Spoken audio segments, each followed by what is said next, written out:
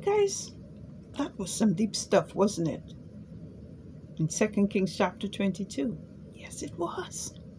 But we must continue reading on. Come on, grab your Bibles, flip the page. Let's continue to read the Word of God. Prayerfully meditate on it, that the Holy Spirit minister to us. Feed our spirits. We must develop in the Lord. So come on, 2 Kings chapter 23, the King James Version. It says, "And the king sent, and they gathered unto him all the elders of Judah and of Jerusalem. And the king went up into the house of the Lord, and all the men of Judah and all the inhabitants of Jerusalem with him, and the priests and the prophets, and all the people, both small and great. And he read in their ears all the words of the book of the covenant, which was found in the house of the Lord. And the king stood by a pillar and made a covenant before the Lord to walk after the Lord and to keep his commandments and his testimonies and his statutes with all their heart and all their soul, to perform the words of this covenant that were written in this book. And all the people stood to the covenant. And the king commanded Hilkiah the priest, and the priests of the second order, and the keepers of the door, to bring forth out of the temple of the Lord all the vessels that were made for Baal, and for the grove, and for all the host of heaven. And he burnt them without Jerusalem in the fields of Kidron, and carried the ashes of them unto Bethel. And he put down the idolatrous priests, whom the kings of Judah had ordained to burn incense in the high places in the cities of Judah, and in the places round about Jerusalem, them also that burnt incense unto Baal, to the sun, and to the moon, and to the planets, and to all the hosts of heaven. And he brought out the grove from the house of the Lord without Jerusalem unto the brook Kidron, and burnt it at the brook Kidron, and stamped it small to powder, and cast the powder thereof upon the graves of the children of the people. And he brake down the houses of the Sodomites that were by the house of the Lord, where the women wove hangings for the grove. And he brought all the priests out of the cities of Judah, and defiled the high places where the priest had burnt incense, from Geba to Beersheba, and brake down the high places of the gate that were in the entering of the gate of Joshua, the governor of the city, which were on a man's left hand at the gate of the city. Nevertheless, the priests of the high places came not up to the altar of the Lord in Jerusalem, but they did eat of the unleavened bread among their brethren. And he defiled Tophet, which is in the valley of the children of Hinnom, that no man might make his son or his daughter to pass through the fire to Molech. And he took away the horses that the kings of Judah had given to the sun at the entering in of the house of the Lord by the chamber of Nathan-melech, the chamberlain, which was in the suburbs, and burnt the chariots of the sun with fire. And the altars that were on top of the upper chamber of Ahaz, which the kings of Judah had made, and the altars which Manasseh had made in the two courts of the house of the Lord, did the king beat down and break them down from thence, and cast the dust of them into the brook Kidron. And the high places that were before Jerusalem, which were on the right hand of the mount of corruption, which Solomon the king of Israel had built it for Ashtoreth, the abomination of the Zidonians, and for Chemosh, the abomination of the Moabites, and for Milcom, the abomination of the children of Ammon, did the king defiled. And he brake in pieces the images, and cut down the groves, and filled their places with the bones of men. Moreover, the altar that was at Bethel, and the high place which Jeroboam the son of Nebat, who made Israel to sin, had made, both the altar and the high place he brake down, and burnt the high place, and stamped it small to powder, and burnt the grove. And as Josiah turned himself, he spied the sepulchres that were there in the mount, and sent and took the bones out of the sepulchres, and burnt them upon the altar, and polluted it, according to the word of the Lord, which the man of God proclaimed, who proclaimed these words. Then he said, What title is that I see? And the men of the city told him, It is the sepulchre of the man of God, which came from Judah, and proclaimed these things that thou hast done against the altar of Bethel.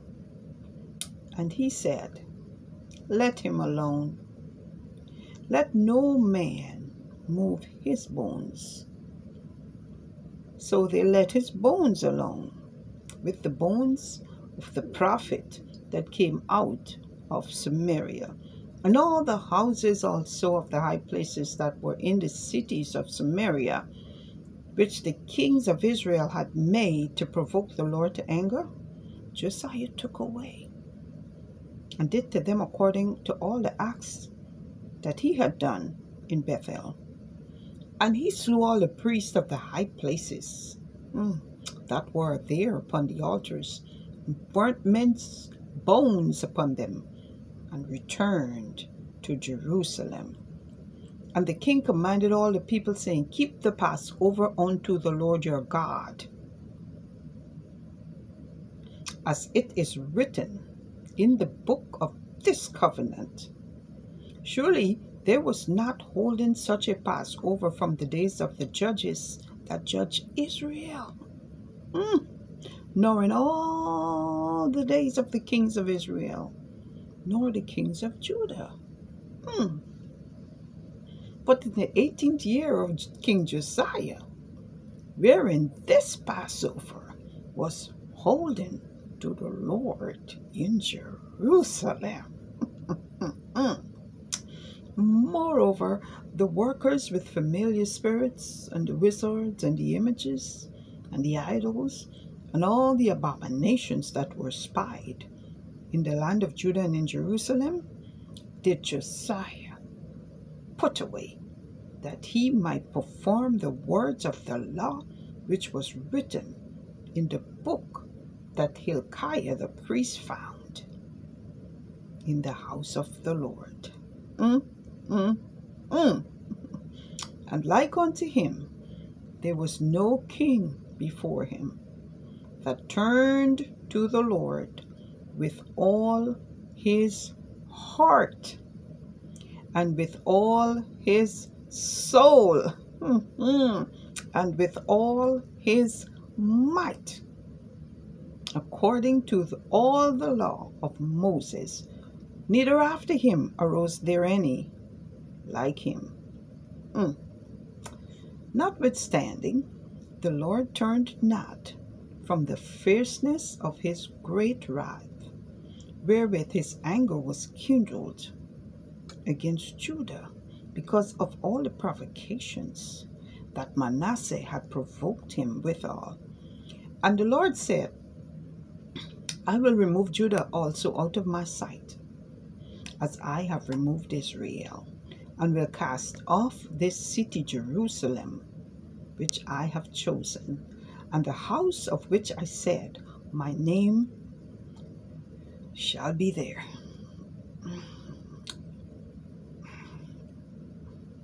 Now the rest of the acts of Josiah and all that he did, are they not written in the book of the Chronicles of the kings of Judah?